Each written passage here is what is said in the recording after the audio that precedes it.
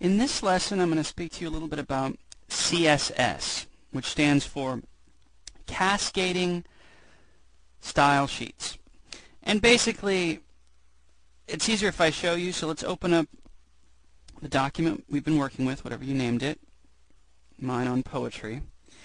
And F4, all these tool palettes, so to speak, or windows we use to make modifications over here and below here. If you hit F4, they'll all disappear and you'll just see the page itself. So hit F4.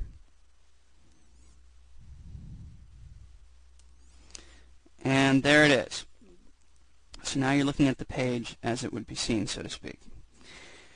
Remember, we created our contact and our information links in the last lesson. Now,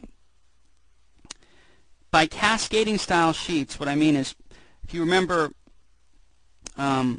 there's different sections to this template we've created. So we have our header section, our body section, and then our column that's locked in width over here. So by cascading style sheets, it just means that this section is a sheet cascading over top or behind this section, or slightly overlapping this section. It just means it's broken apart into sections. So what we're going to do in this lesson is change the background color, which actually over here, this is the background, this gray. So these are cascaded over top the background, all these sections. So what we're first going to do is press F4 to get our tools back again. Now over here, CSS Syles, Cascading Style Sheets Styles. So we want to make sure all is selected, because if we have current, for instance, if we're clicked on poetry here and current is selected, that means that we're modifying the style only of that section, that cascaded piece up here, the header. But if we have all, now we're modifying the style of the whole page. So depending on what you want to do, you're going to use current, but in this case, let's use all. Now once all is selected, you'll see this. Now if it's not expanded, go ahead and expand it with the plus sign. So now you see under style,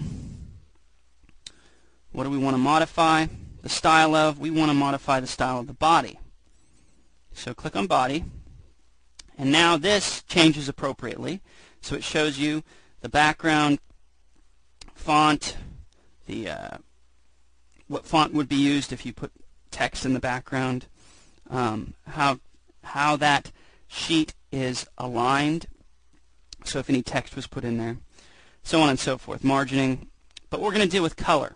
So once body is selected here under style, we're going to choose the pencil down here, and if you hover over it, you see how it says edit style. So we're going to edit the style of the body of this sheet. So once we hit the pencil, then this will come up, CSS rule definition for body. So we have a lot of options here, but today we're just going to deal with background and background color.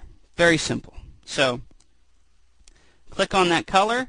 Now we have an eyedropper, and we get to choose what color we want the background to be. So I'm going to choose a yellow. Pick whatever you want. And now hit apply and OK. And you're like, well, where is it? I don't see it. Remember, we have to hit F4 again. Aha. Now we see we've changed the background color to this yellow. So there's a quick lesson in cascading style sheets and how to modify the background color style. There you go.